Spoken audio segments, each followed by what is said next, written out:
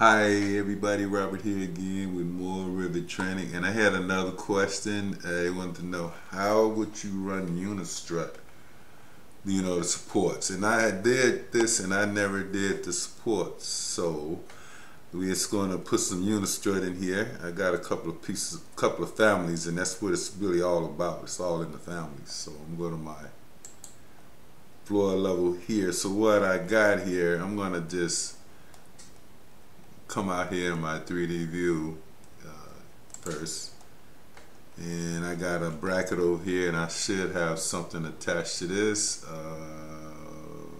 Modify, paste. Got a trapeze here, I think, in here. Yeah, there it is. So he's gonna just drop in there. I don't care, he can go anywhere this way because he's going to level elevation 1. That's just where he lives, on 1. So then what we need to do here is get this elevation that is 10.2. So I'm gonna push this guy maybe about 10. Actually, the best way to do this is in a section view.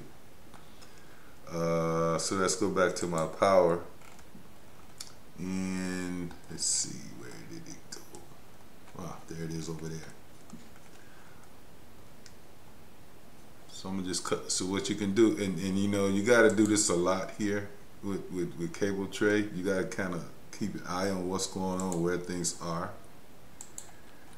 And a lot of times I just carry one with me. I should just carry that one. Just want to show you this. So I'm gonna double click here just to make sure we get the levels right. Okay, make this a fine view. So there's our cable tray, and where's our hanger? Probably on the bottom because it's at level 0. That's a good thing. So now this elevation is 10.2. I don't know to what point, but let's just push this guy up to 10.2 just for the hell of it.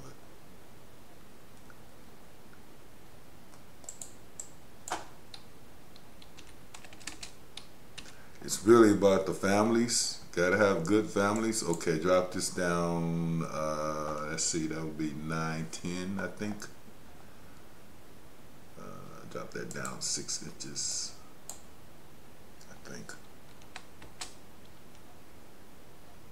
Nope, 9, 9. There we go. Well, maybe even a little lower. 9, 8. Yep, that's what I wanted. 9, 8. Or whatever. This doesn't kind of matter, or you can just align this to the tray even. No, I don't think you can do that, but anyway, this is, let's get a good number here. Let's make this 9, 8. But you get the idea. I want to quibble with that. So then I'm going to go back into my power plant. So now we see, okay, there's our tray, there's our hanger, and so just go and rock and roll. Copy. They maybe had these 10 feet spans, maybe. So just pop in 10 there.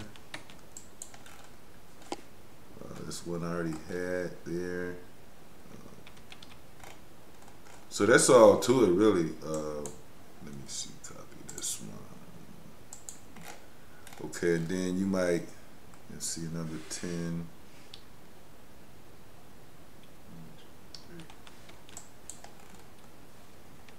And then a lot of these really, that's 10 is really kind of short span. Maybe you can get up to as much as 20 feet. I've seen these things.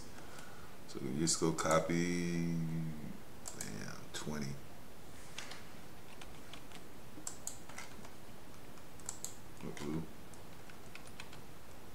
You get the idea here. So let's see,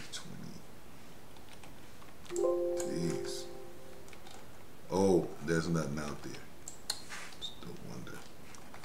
And then you can just go and move these guys around. I'll just move this one here.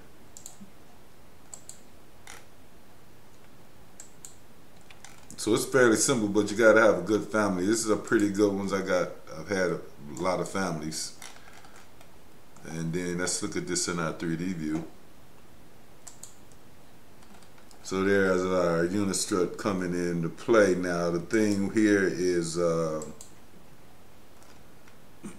support. So in the real world, you would have these hanging off of the joist, but it looks like they're above. But if you go in, and I want to twist this guy around just a little bit, you can see. Right, we're supporting off these joists, but you would design something that would, that would work there. But that's basically all to it. So, and then here along the wall, you can take this guy here. I think this thing might stretch. I hope. Move this guy here. He's a face base, so he'll stick to the wall. But anyway, that was an easy one. I'm sorry I didn't understand the question at first, because I thought, oh, okay. I thought you meant a not. And you can do all of that stuff here. So let me just go pop a few more. And now here, if you get in, let's just bring some over to this side. I'm going to show you what happens over here when you get a situation when you change elevations. So I'm going to go back to the power plan here. And just copy this guy over here. Now they also have prefabrication parts. I may do a video on that one, but this is the very basic way of doing this. So I'm going to place it right here. So you can just select a line that you can just sort of move this into this point here. That's sort of where the family aligns. And then here, say, again, let's take our section over here to see what's happening here.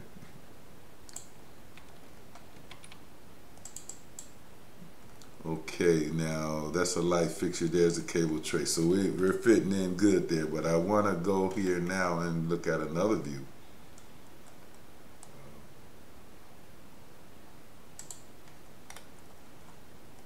Let's rotate this guy. I mean, the secret to this is the views. Even with well, electrical, well, even a lot with plumbing, you want to be able to see a lot. Want to undo that. Now I want to move this back here. Probably should just cut another one. Damn. Take it back. Let's see what's happening this way. Okay, we're changing elevations now. So what I can do here, I can just copy this guy now.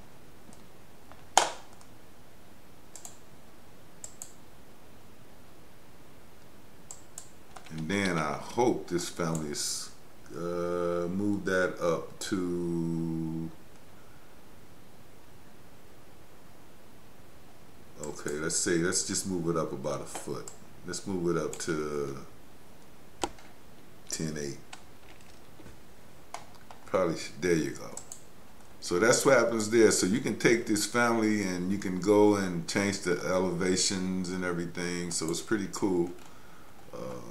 So that's what happens there, and then you just take this guy on around. You know what I mean? Go to that power plan view and just go. I know this is tedious, it takes a lot of time, but this is the most basic way to do this.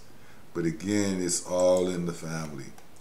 So hey, sir, I didn't get your name, but sorry I didn't understand the question. But this is how you run cable tray through, run Unistrut through cable tray. Here you gotta have something kind of special on the crosses.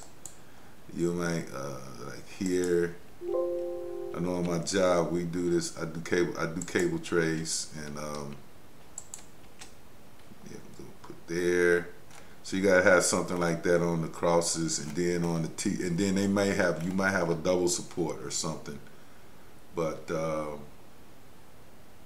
that's the most basic way to place your cable tray. So there's that area where we changed levels and we did our supports.